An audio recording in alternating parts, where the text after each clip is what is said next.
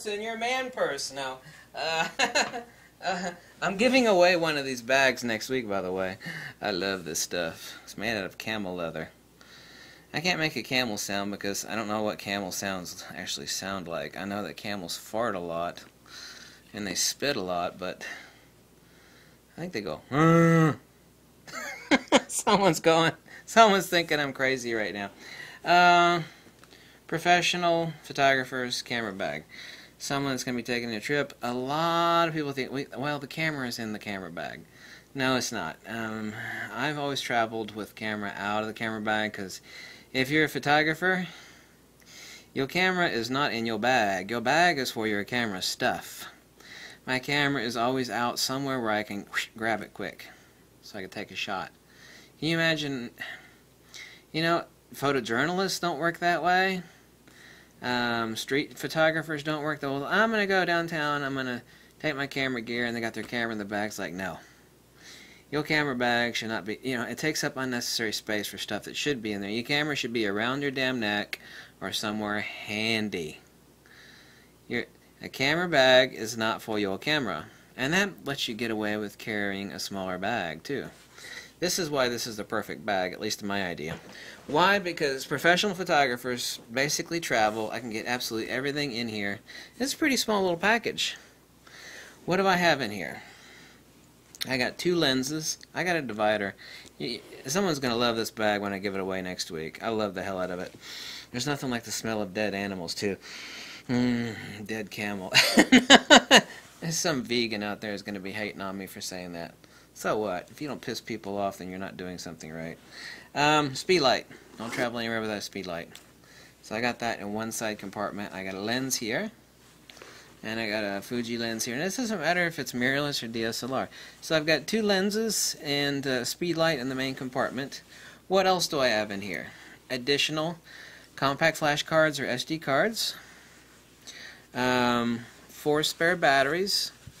A battery charger. A compact flash, or in this case, like if I'm using a Nikon D500, an XQD dongle or an XQD USB reader, which is very tiny and very compact. And I've got a little cleaning kit. And that's it. You spare batteries for your camera, and you spare batteries for your speed light. And this is the perfect photojournalist bag, a street photographer's bag.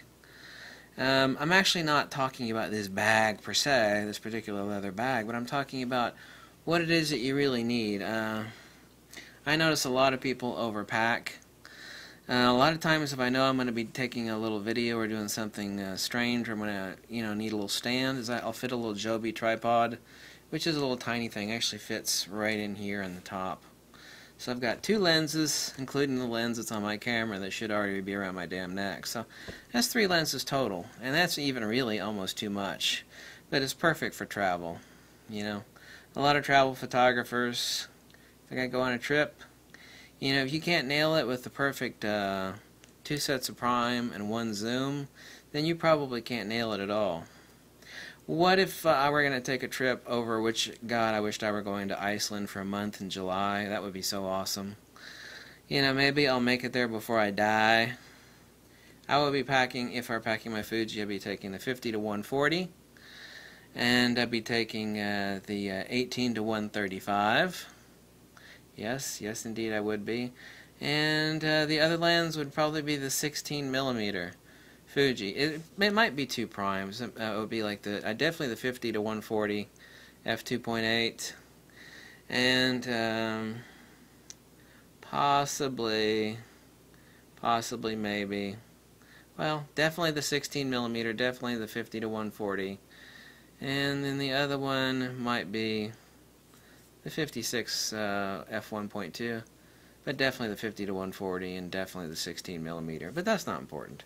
But I've got a couple zippered pouches, one outside here that I can stick all my batteries in, my camera batteries and my speedlight batteries. Also my wireless triggers. Now, for traveling now, I would not be using Pocket Wizards anymore. I'm going to be using Flash Q triggers, and these things are the tits. They're really tiny. They're the size of dice cubes. I think everybody should buy a set of them. They're not that expensive. I'm giving 2 away in a contest this week, which is actually, I'm going to announce the winners on Monday. But this is the perfect size camera bag for everything you need. All my batteries, all my wireless triggers, all my compact flash cards and SD cards, a charger for my camera. If it's for a travel trip, a charger for my my Eneloop batteries, and a dongle for my laptop so that I can plug in my XQD cards. If you're using SD cards, you got a laptop with an SD card reader on it. You don't need that, obviously. I've even got enough room left over for a hard drive, where 2 hard drives, 2 slim hard drives. Yeah, all in this little bag, so that I can make dual backup data redundancies of my pictures, my RAWs and my JPEGs. So this is really it. You know, I know the need for having a large bag for like a serious expedition and stuff, but for most stuff, I mean, this is it. Well, a little man purse like this really holds everything. 2 lenses, speed lights, all the batteries and compact flash cards you need, the chargers, the wireless triggers, a little cleaning kit for your camera so you can clean it out in the field. I've always got one of those in every one of my bags. And circular polarizer and infrared filter, filter for infrared photography, and that all fits in here, and not even bulging in here. So I've already got the 2 lenses and speed light and the cards and everything in here. So this is something to consider. This basically is how pros travel when they go on a you know, it depends on how intricate the shoot is. Obviously you need a whole lot more crap for a wedding shoot, okay? Obviously. Some wedding photographers actually do travel with just kits like this. It's like, listen, I do low-key photography, kind of like some of my photojournalism. Some people do work like that. It's like, look, and if that's what you want out of me, a wedding photographer, I'll take great pictures. I don't need that much gear. Need a little bit more than this, but not much. So battery issues are a problem. I can't have a quantum pack for ultra fast recycle time on your speed light. That's really important, actually. And in which case you'd always take an additional speed light and a light stand and a reflector. You always got to have a bunch of stuff for wedding photography. So anyway, that's it. What is in your travel bag? You probably overpack. I bet you do. And you probably make the mistake of sticking your camera in your camera bag. It's like, well, it's a camera bag. It's meant for your camera. Not really. That's not how professionals actually travel with their gear. You know, they might have, if they're bringing dual cameras, you know, a primary and a backup, they'll have their cameras in a case. They know they're not going to do any shooting until they get off the plane.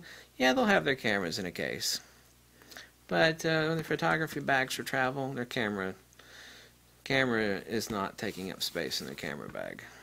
It's on them, because you got to be quick. It's something you want to take a picture of. I'm not going to whip it out of the bag. It's going to be around my neck. It's going to be somewhere close. Anyway, just food for thought. Thanks for watching. I'm going to go drink some more concentrated coffee. And I'll catch you all tonight on live stream with my ugly face.